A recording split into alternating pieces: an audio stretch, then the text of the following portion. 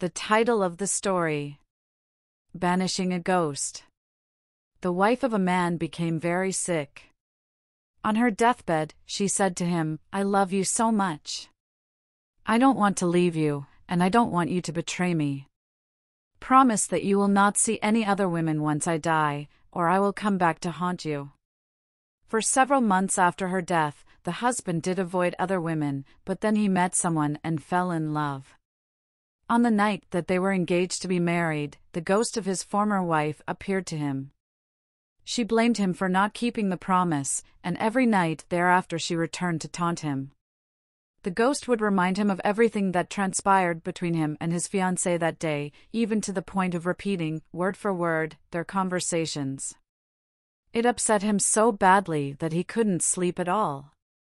Desperate, he sought the advice of a Zen master who lived near the village. "This is a very clever ghost," the master said upon hearing the man's story. "It is," replied the man. "She remembers every detail of what I say and do. It knows everything." The master smiled. "You should admire such a ghost, but I will tell you what to do the next time you see it." That night the ghost returned. The man responded just as the master had advised.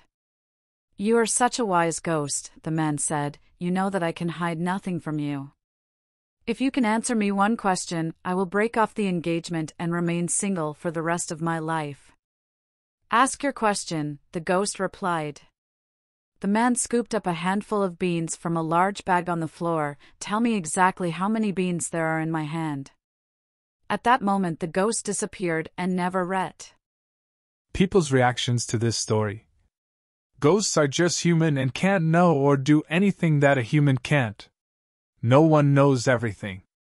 Not even a spirit.